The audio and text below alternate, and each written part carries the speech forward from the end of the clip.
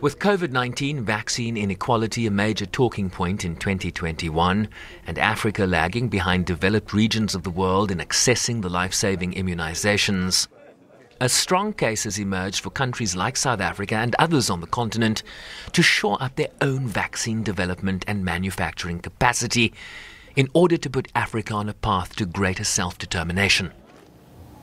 But as we discovered on a recent visit to IAVI's Vaccine Design and Development Laboratory, it's something that won't come cheap or fast.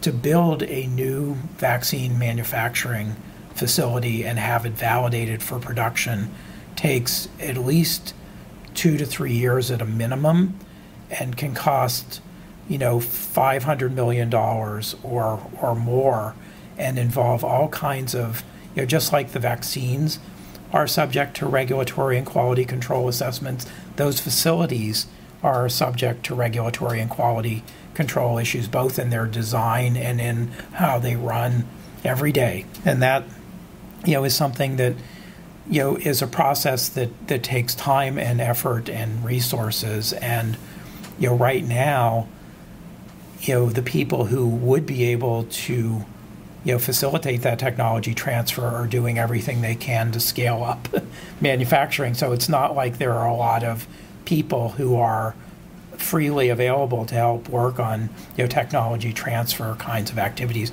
So we view it as a longer term prospect that you build the local capacity.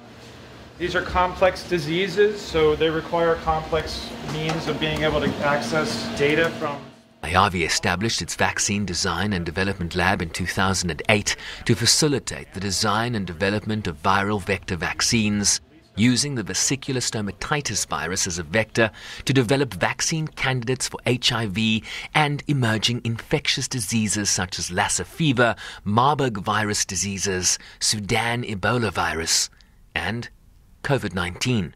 What does it take to ensure the highest quality standards for vaccine manufacturing? It is an enormous effort that takes lots of people's dedicated focus inside of companies, as well as tremendous expertise and close attention on the part of regulatory authorities, whether it's the FDA in the US or SAFRA in South Africa.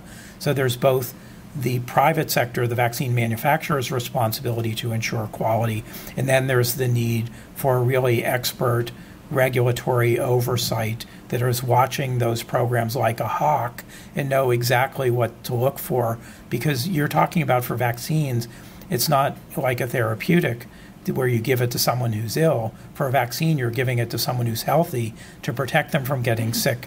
So the quality requirements are exceptionally high. IAVI says that as with COVID-19, a local outbreak one day can swiftly become a lethal pandemic the next. And while COVID-19 vaccines have become the urgent priority, the rising number of hemorrhagic fever outbreaks, particularly in parts of Africa, underscores the need to prioritize pandemic preparedness, vaccine development and testing. When you have a major infectious disease threat, it really shines a light on inequities that exist not only in individual countries but across countries. And it is, a true tragedy that vaccines that could be, saving people's lives are not globally accessible right now. And as was, pointed out, the time frame for when people all around the world will be able to benefit from vaccines for COVID is unfortunately much further out in the future than we would like, and I think it is still unpredictable. And while we hope that progress will accelerate, there's reason to be concerned that it may still be parts of the world that don't access the vaccines for a long time to come. And because of that, that has the public health consequences that impact the globe as well. It is truly a situation where, everyone's safety depends upon everyone around the world being vaccinated and getting access to the best available technologies, because, this disease is not going away. This virus is not going away. We asked Feinberg to weigh in on current efforts led by South Africa and India to waive intellectual property rights at the World Trade Organization. And while supporting the effort, he believes it doesn't necessarily mean things will move faster. Having worked in vaccine development and having seen what it takes to manufacture and globally distribute a vaccine, it is very complicated. And I think, again, going back to my earlier point, what's important is the outcome, that people get the vaccine.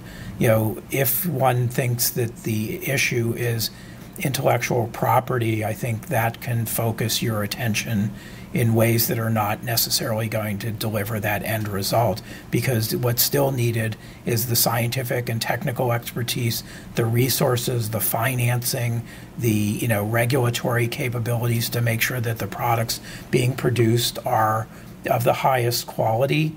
And if you think about how all of those things are going to come together, and is that going to give you the desired outcome sooner or later than what you really need? I mean, I believe that the fastest route to global access is making sure that the companies that are currently producing licensed or emergency use authorized COVID vaccines do everything they can to make their products globally available, and that the global community needs to come together and align about how to make that happen. And while the public sector has a leading role to play, the message here is clear, that they cannot in and of themselves solve this issue alone.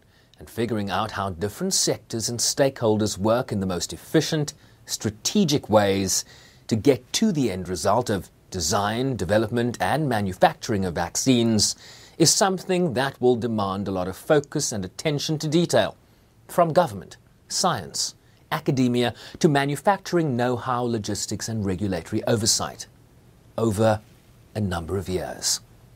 Sherman Bryce-Pease, SABC News.